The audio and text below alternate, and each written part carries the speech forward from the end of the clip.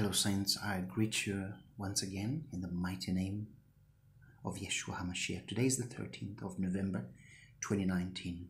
Let us pray together. Heavenly Father, we thank you, we honor you, we give you the praise and the glory.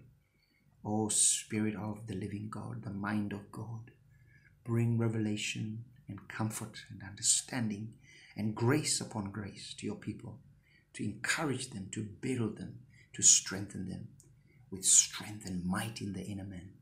As we wait for the coming of the Messiah, may we wait in hope and in joy and in anticipation in the mighty name of Jesus. Saints, it is always a pleasure to be with you, to break bread with you. And today I want to bring you an awesome word that the Lord spoke to me yesterday. Early hours of the morning, as I normally do around 3 in the morning, I woke up and I was praying, and I usually always pray for the church, for the saints of God, for the move of the Holy Spirit in the body of Christ, for the perfection and for her sanctification.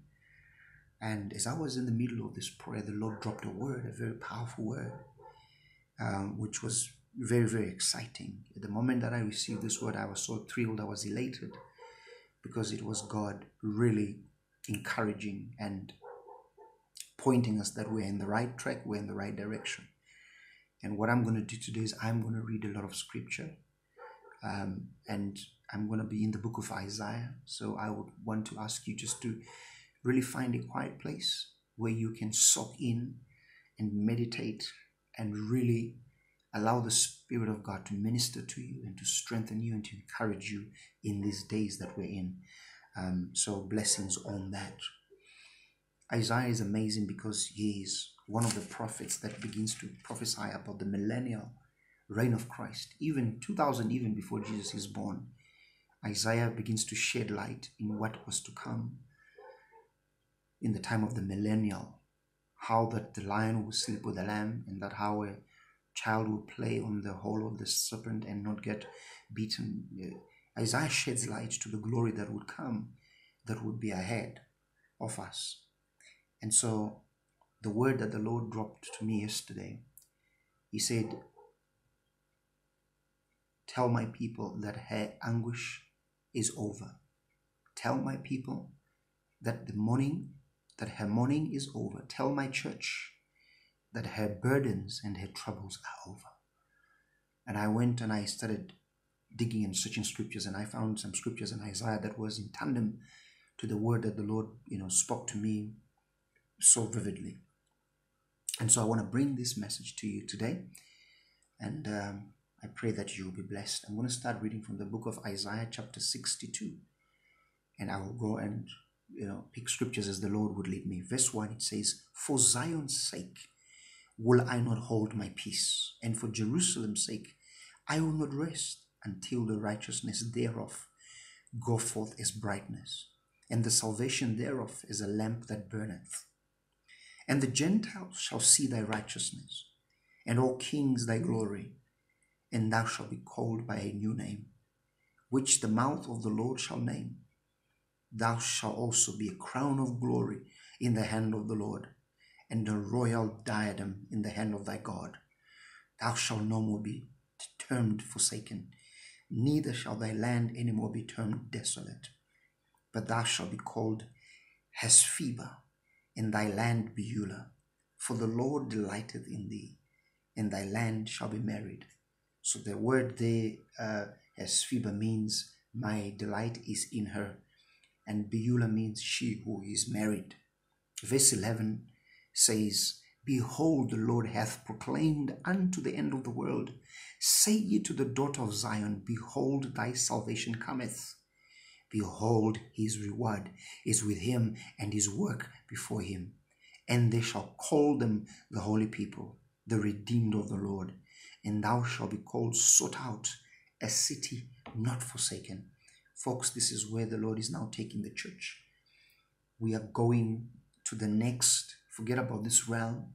The Lord is now beginning to speak about the millennial, about the reign of Christ, that how we're going to be lifted up, how we're going to be promoted, how the Gentiles are going to come to the light of the saints, how the kingdoms of this world will become the kingdoms of our God, and the saints of Jehovah have taken over, and that the glory of the Lord is risen upon them.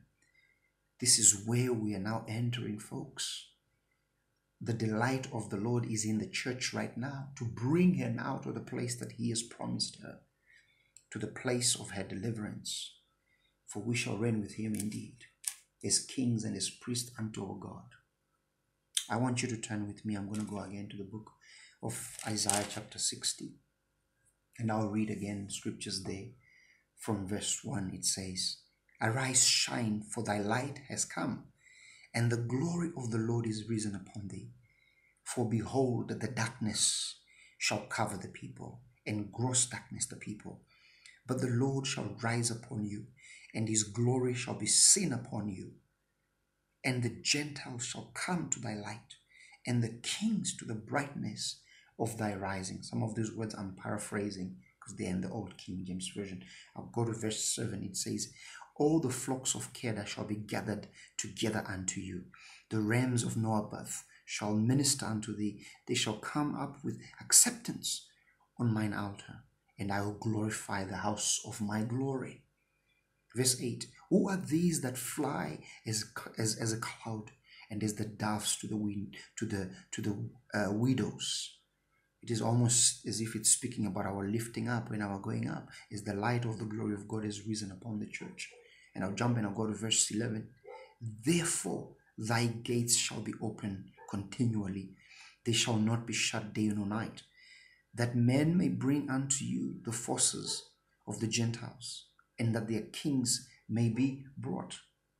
Verse 12, For the nation and kingdom that will not serve thee shall perish. Yea, those nations shall be utterly wasted. I'm going to jump and I'm going to go to verse 16. It says, Thou shalt also suck the milk of the Gentiles, and shalt suck the breast of kings. And thou shalt know that I, the Lord, am thy Savior, and thy Redeemer, the mighty one of Jacob. For brass I will bring gold, and for iron I will bring silver, and for wood brass, and for stones iron. I will also make thy officers peace, and thine executors righteousness. Violence shall no more be heard in thy land, wasting nor destruction within thy borders. But thou shalt call thy walls salvation, and thy gates praise. The sun shall no more be your light by day, neither for brightness shall the moon give light unto thee. But the Lord shall be unto thee an everlasting light, and thy God thy glory. Thy sun shall no more go down, neither shall thy moon withdraw itself. For the Lord shall be thine everlasting light, and the days of thy mourning shall be ended. This is where, for me, the scripture that the Lord had spoken to me, and he said that the days of thy mourning shall be ended. Right there, the days of that mourning, of thy mourning shall be ended. Verse 21, Thy people also shall be all righteous. They shall inherit the land forever, the branch of my planting, the work of my hands, that I may be glorified. A little one shall become 1,000, and a small one a strong nation. I, the Lord, will hasten it in his time. For Zion's sake, I will not keep silent. So the Lord is speaking to the church today, and he's saying the mourning of the church is come to an end. Your reproach has come to an end. Your pain, your travail, your labors have come to an end, because he is getting ready to take his bride away. He's getting ready to lift her up, to rise up upon her, to shine his glory upon her, to promote her, to plant her, to give her, to cause the Gentiles to bring their increase unto her. The Lord's promise is sure and is true. And now we are entered a season that the Lord is about to fulfill his promises. Oh, I feel the anointing on this, because this is what the Lord is now speaking to the church. Tell her her mourning is over. Tell my people to get ready. Tell my people that I'm going to give them a new name. Tell them that they're going to be called Beulah, the one that is married. Tell them that they're going to be called Hesphiba, the one that in whom I delight in her. Tell them that I, the Lord their God, will no longer leave them in reproach, but I am their salvation, and I'm coming, and I will be their light, and I will be their glory.